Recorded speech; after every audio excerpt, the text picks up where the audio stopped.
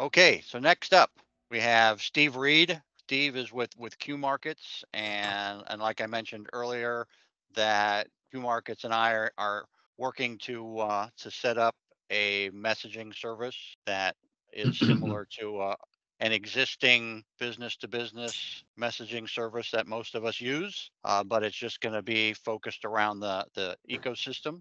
And we also have recently put a proposal together for a federal type of ecosystem. So I wanted to bring them on because what they do it's around innovation, it's around companies. It's the only messaging media service that I have found that will actually allow you to customize it. So most people want to give you what they have. They want to bring you into their community, but they will allow you to, and Steve, you'll have to correct me if I lie here, but I believe that for most people, they will allow you to operate standalone. Yep, So, that's correct. Eric, if you wouldn't mind turning off your video, and I'm going to go ahead and turn this over to Steve Reed with Qmarkets. Right.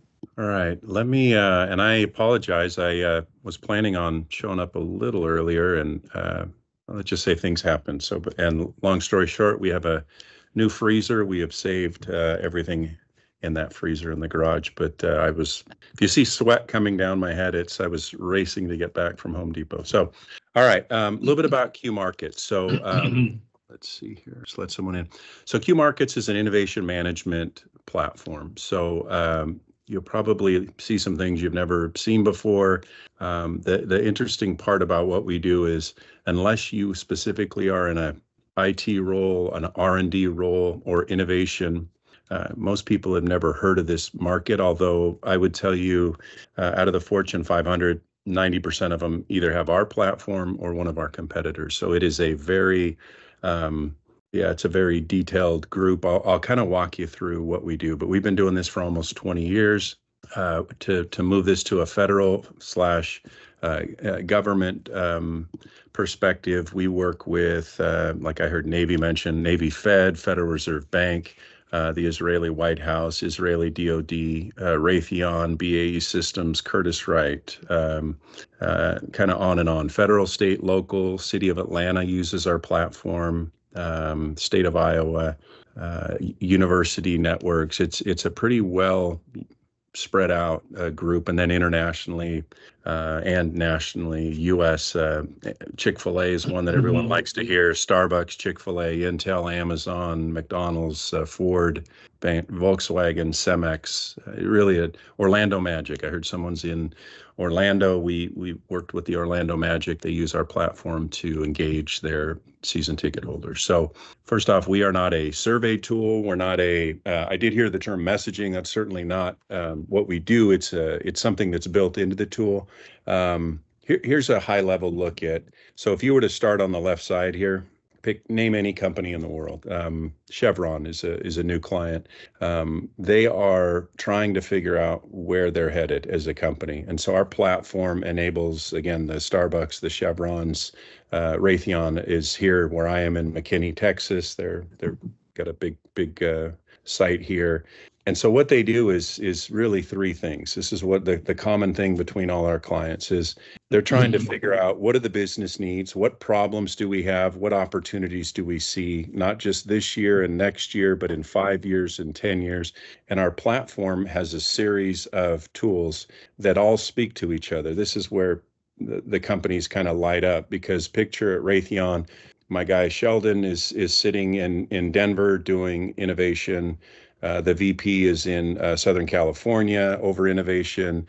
And then you've got R&D spread out from DC all the way across. And oh, by the way, there's a connection in Europe that has a separate instance.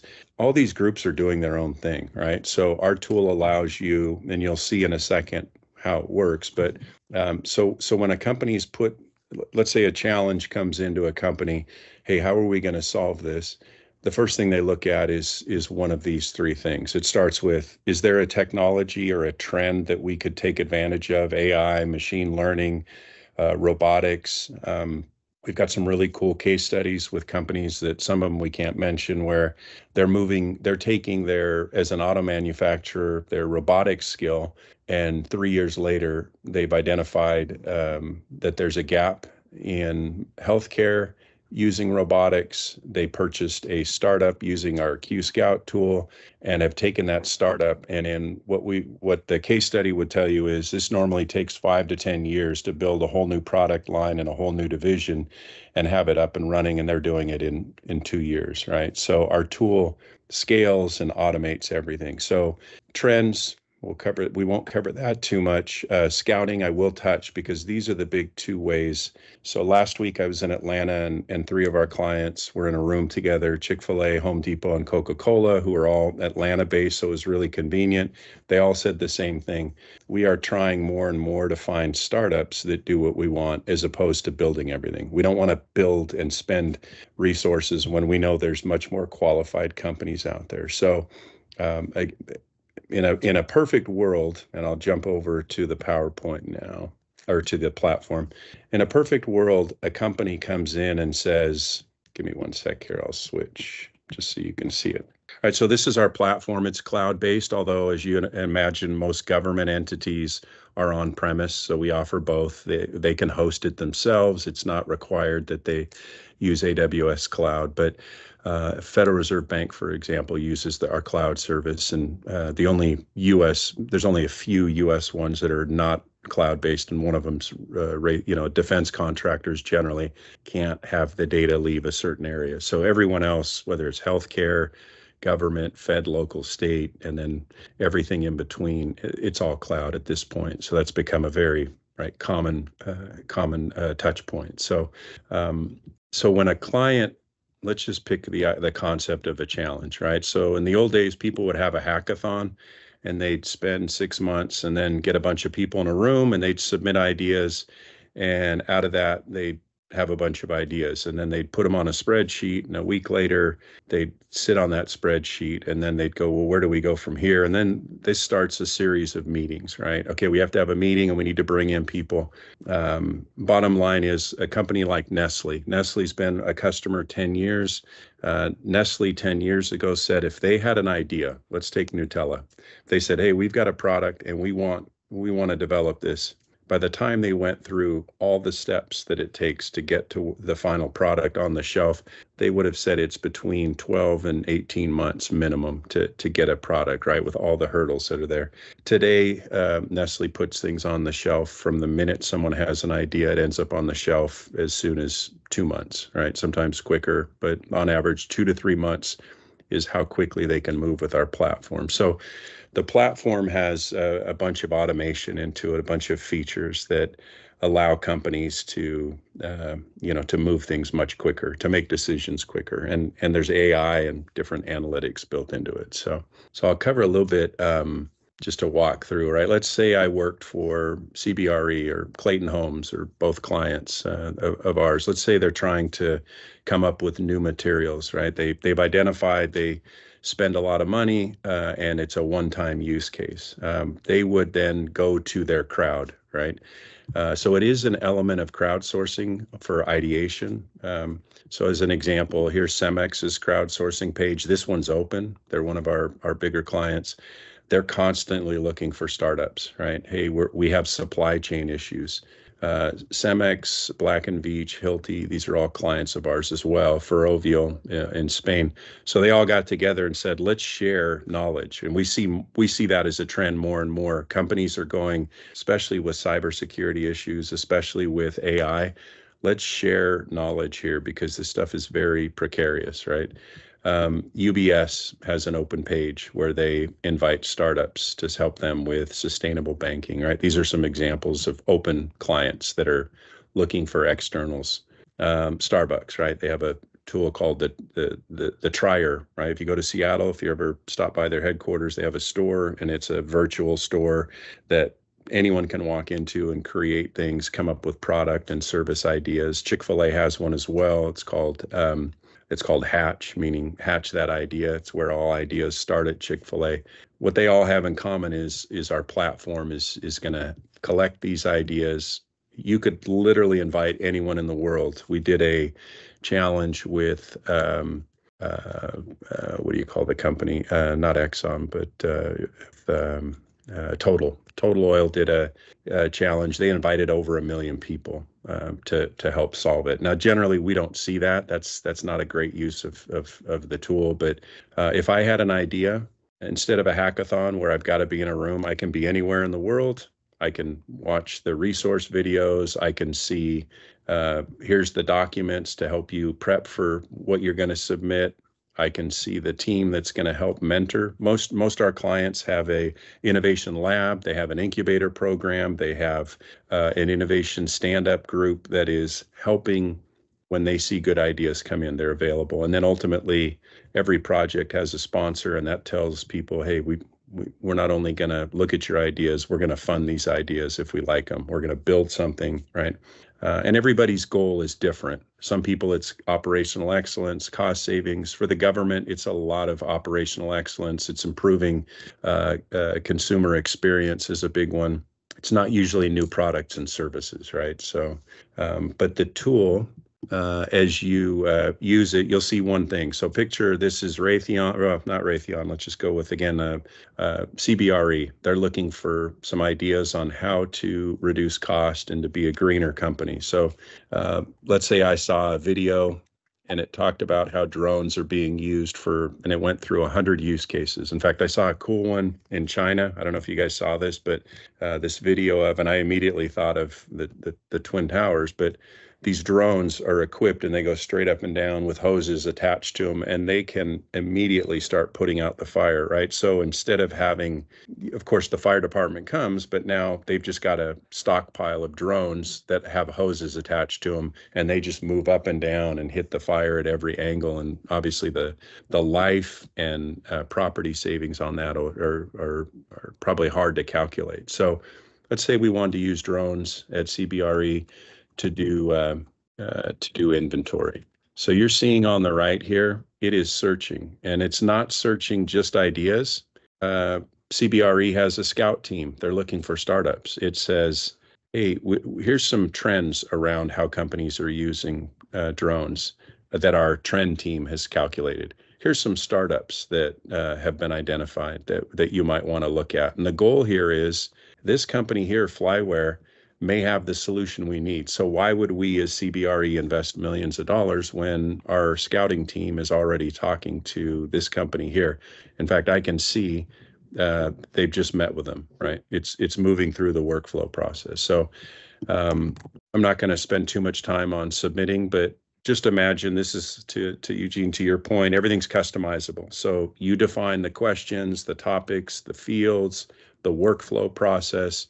I can be confidential, which is important at companies like Ford and again Raytheon that have IP, Intel. They don't want people seeing the idea, so they might say, "Hey, please, this one goes directly to the innovation team to make a decision," or, "Hey, let's take our name off it." Right? So, City of Atlanta did a innovation project with us where they had a high turnover rate with their bus drivers, and they used the platform to invite several hundred bus drivers to say, why are you leaving, right? They lost 25% of their workforce year over year, 2 years in a row.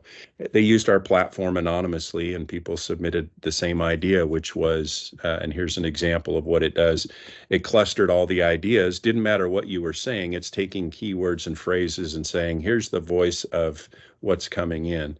Right, we're struggling with new technologies. We have gaps with onboarding new employees. Our customer service, right? Here's some ideas around that. So, at the City of Atlanta, it was safety. It was an obvious one, and people that the highest churn rate was people that worked the night shift, that worked in certain parts of the town. They were completely unsafe, and so they took that problem and then created a challenge and said, how would you solve this problem? And that's where all these creative ideas came in that they've implemented. Some of them sound really simple, but every night a security officer would get on and off a bus at certain parts of town, and all he did was greeted everyone that got on. He sat there and said hello every time someone got on the bus. You would not believe the incident rate of bus drivers being hit, whatever, abused, feeling threatened, dropped almost to zero within 6 months of doing this. So now they have this whole program where at the MARTA stations, which is where you take light rail and you go to your car, they now have someone, that's all they do. They go up and down that elevator. They have someone during certain times that just greets people, right? So some of these basic ideas save safety, tourism, turnover, culture, right? Employee satisfaction. So just as one example. So the tool starts with collecting ideas. That's the easy part.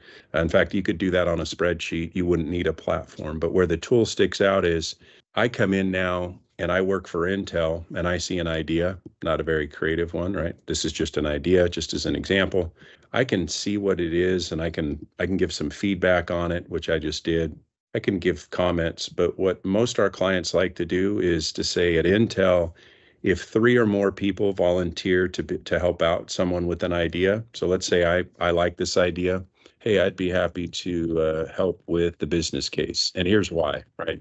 Again, customizable fields. Maybe I say I'm in finance. I have an expertise in this area. Here's what I could do. And Intel does the old 10% of your time can be donated to special projects. So I say, yeah, I can donate 10 hours, 15 hours.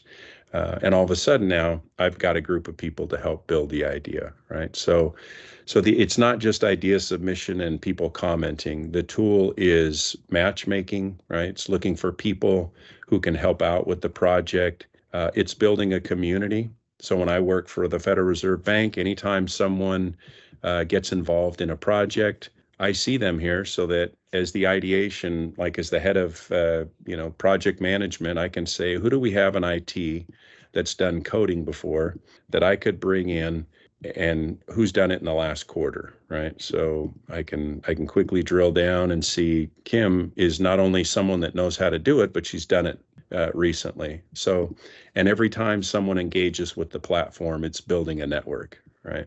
So you can run challenges, you can take open submissions. The advantage of a tool like this versus, again, just sending an email is, let's say I had a really great idea, right? It was something internally that would help us. Doesn't matter, our app needs to add, I work with a big provider of Medicare, Medicaid. They realized their app needed to be updated. It came from an idea. They said, do you realize if we just added XYZ features, we would significantly reduce call times. We would significantly reduce whatever. So you can see it's, again, suggesting. But when I say this is a client idea and I hit submit, it immediately goes to whoever owns that category. So if it was, again, client experience, if it was customer experience, if it was R&D, I can designate that someone from R&D immediately gets the idea, gets to look at it. And if I'm a manager in R&D, I could approve it and say, yeah, let's move it to the next step. So you would think gamification isn't a big motivator. It is. People like being allowed to build ideas. People like being recognized for, there's a lot of companies doing Shark Tanks now. So that's become a bigger and a bigger trend. And the system's transparent. So I don't have to wonder what happened to my idea, right? Where is it? I submitted it 6 months ago to my boss. What happened to it? So the tool ultimately, and we'll get to is a customizable workflow, right? So most companies are doing something like this, a lean startup, which is collect them, make a criteria, assign them to an expert, put them in front of a review committee, approve it, turn it into a project. And you can see every time I click on a button, it's requiring me to do something. Oh, hey, we need to put in what's the net benefit. We need to put in who the project owner is. So, and then teams manage this, on a Kanban board. You can manage it on a Sonar. You can manage it in a variety of ways and use it that way. So our ideation platform, is built for companies to quickly funnel hundreds of ideas. And in Starbucks' case, thousands of ideas from 300,000 employees quickly get down to, let's test these in our Trier kitchen. And oh, by the way, we're going to kick this off in the Northeast region, right? So here's token voting where people invest in them. You can do traditional KPI scorecards, a lot of different ways to evaluate. So that's that's Qideate. I won't show the analytics, but there's all kinds of ways to collect data, reporting. Whereas with startups, picture Raytheon or picture Chick-fil-A has this ecosystem of partners, and they're trying to understand who do we have that has a certain technology. So let's say carbon capture. Not sure why this is in here, but someone typed this in a demo before me. All of a sudden, I'm researching millions of data points, right? So with Q Scout, it's finding a partner, finding a startup. You can see there's 8,005 companies that came up just by typing in carbon capture. And I'm going to come in now. And so NextEra, Florida Power is one of our big clients in Florida. And they have this whole mentoring venture partnership group, and they're trying to see who's got patents that we might want to work with and help sell that company, right? I can narrow this down, identify the ones I want to work with, and then that starts this. We drop them in, we engage them, right? With scouting, it's a little different. Scouting is let's meet with the company, let's identify what their skill set is. We have a portfolio of 10 companies that do the same thing. Who are we interested in for investments? Who are we interested in for partnerships? Who are we interested in for M&A and technology, right?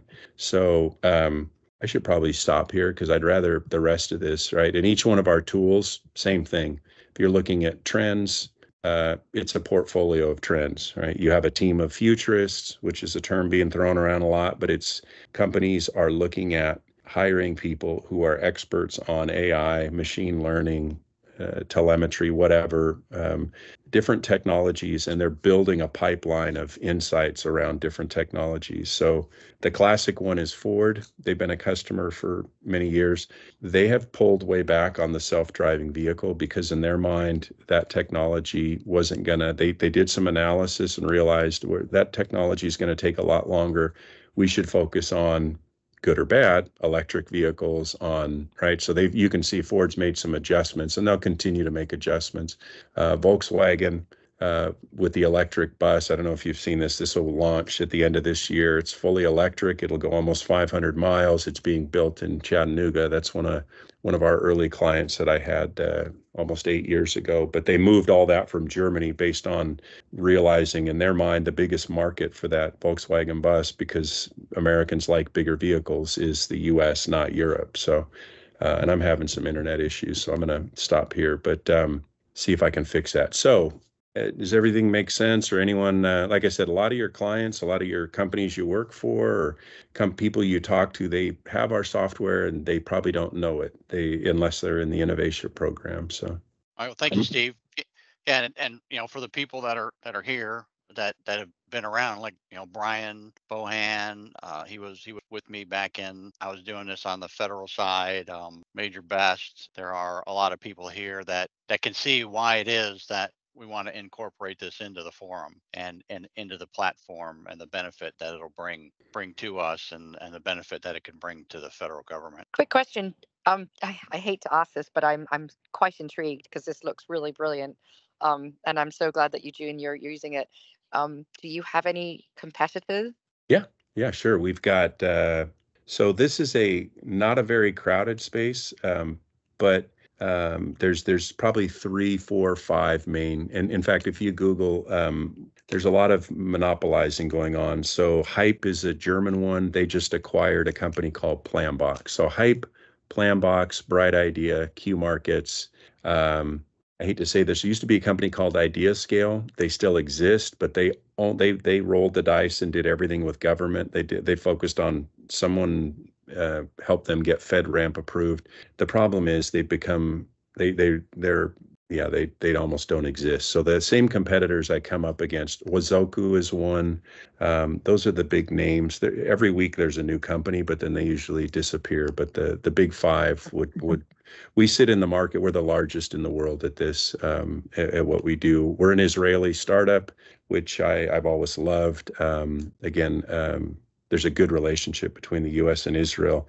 We had our first when in 2019, without getting political, there was an agreement signed between several Middle Eastern countries and Israel and the U.S., and the former president was involved in that. And the immediate thing that happened is every Middle Eastern country all of a sudden reached out to an Israeli company. So our first non-Middle Eastern customer was a company called Edge, big defense contractor in Dubai, and they were very excited to work with Israeli technology. So, although just to be clear, this is Qmarkets USA, headquartered in Connecticut. I'm based out of Dallas, and everything runs through the U.S., but the parent company sits in Israel. And so the technology in Israel is they're very good at what they do. So, but yeah, our competitive field, there's about 5. Like if you said, hey, I'm doing an RFP, can you give me some names? It's always us, Bright Idea, Hype. It used to be Hype, Yeah. Planbox. Now they're only one company. So those would be the big 3. Idea Scale, unfortunately, is not I think they're probably waiting to be. Yeah, I heard the same thing, and that was what was my question, because I remember that pivot for Idea Scale, or that that They're a gamble. government. They're difficult in the government space. They really are, but it's just the platform maturity is that would I'd tell you our advantage is clear with them. Whereas so. Oh, great, thank you. Yeah. I got a question for you. How do you run with funding? Are you like a yearly subscription? From the government side, if the government has a subscription, is that open to all government individuals, or is it by unit, something like that? Thanks. Yes. Everyone's just like with Microsoft, they're all separate. In fact, Federal Reserve Bank was Federal Reserve Bank specifically of Cleveland. Their license was for Cleveland, and then it's branched out across the U.S. Yeah, everyone has their. So for example, if you said, hey, I work for the city of Charlotte, and we have 10,000 employees, we would sell you a license for 10,000 employees. If you wanted to open it up to the city of Charlotte, we'd say, here's the license for that. So it's licensed based on your specific company, department, that type of thing. Yeah. So it's modular. Some guys are paying very low amounts, and some people are paying quite a bit, right? So it's scalable. Understood. Thanks. All right. Anyone else? Okay, if you're talking, you're unmuted, or you're muted. I mean. So there's some, if you don't mind, could I have another minute just to kind of give yeah. I mean, yeah, you still have 12, so yeah, that's why I wanted to hear if because sometimes people go, hey, I'm in the wrong room. This is not what I thought I was going to see. I need to step out and go into the other classroom.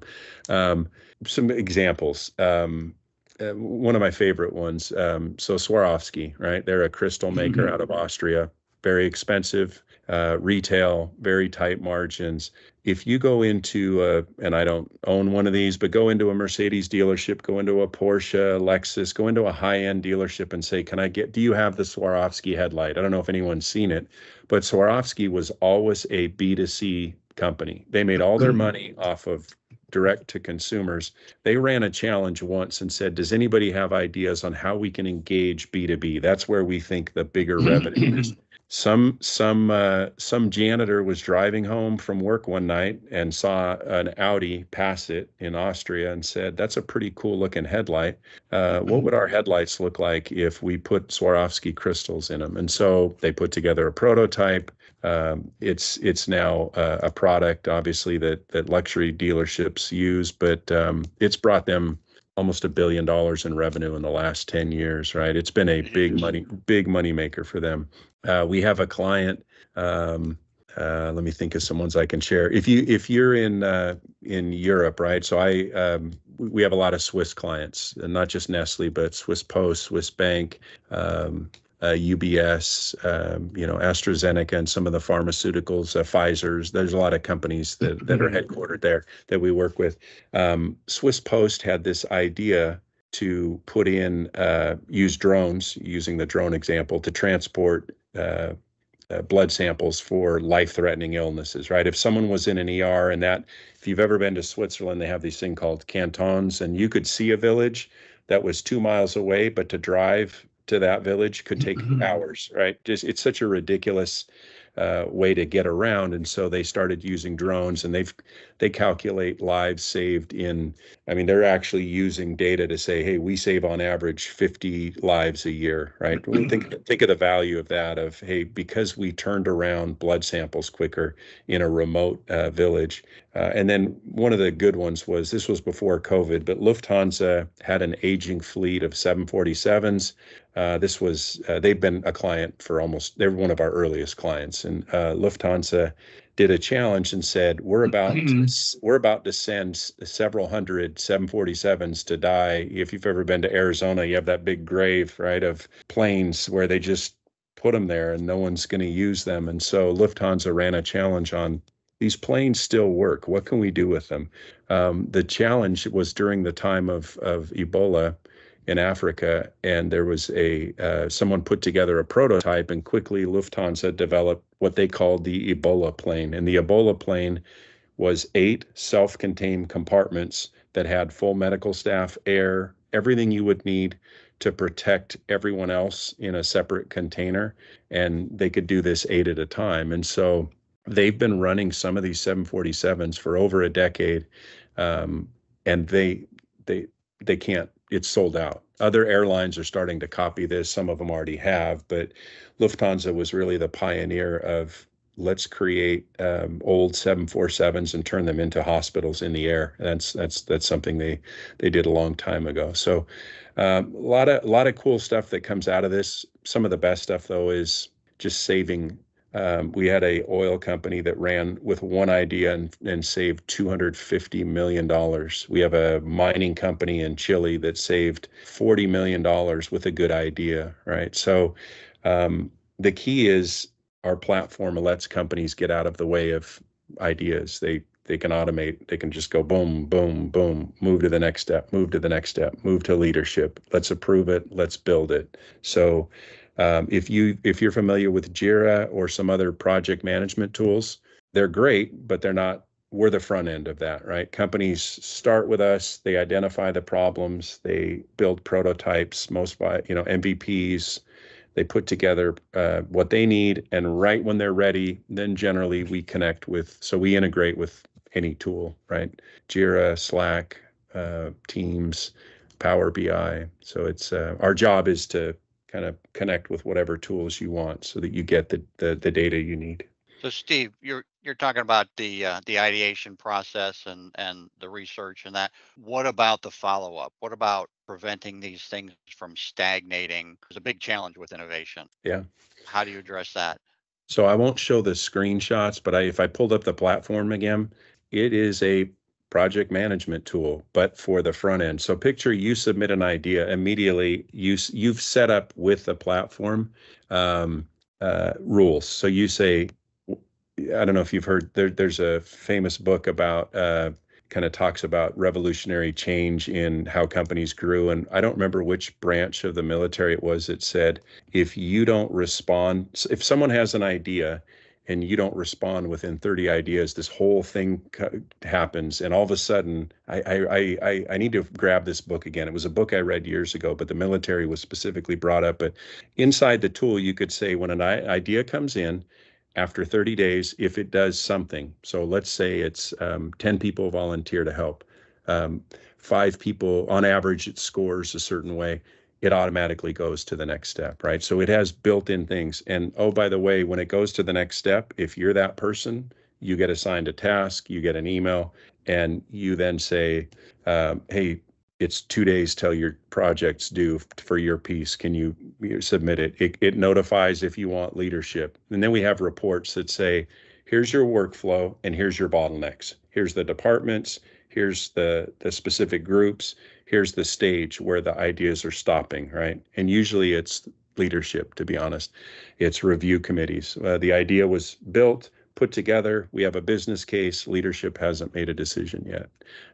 So leadership's the biggest hurdle in innovation, and it's also the biggest enabler. It's like I don't know if that applies to government and to military, but it certainly applies to corporate USA as when a company succeeds or fails, it's generally the leadership getting out of the way of their employees. So okay, thank you. Are there other questions out there? I put your contact information in the chat, Steve. Someone asked for it. Oh yeah, please just shoot me an email. Happy to talk. So yeah, and please copy me on those because we track everything that we put together and want to move it forward as well. Yeah. Anyone else? All right. Well, thank you, Steve. I appreciate it. Great presentation. Great information. And I don't see anything in the chat.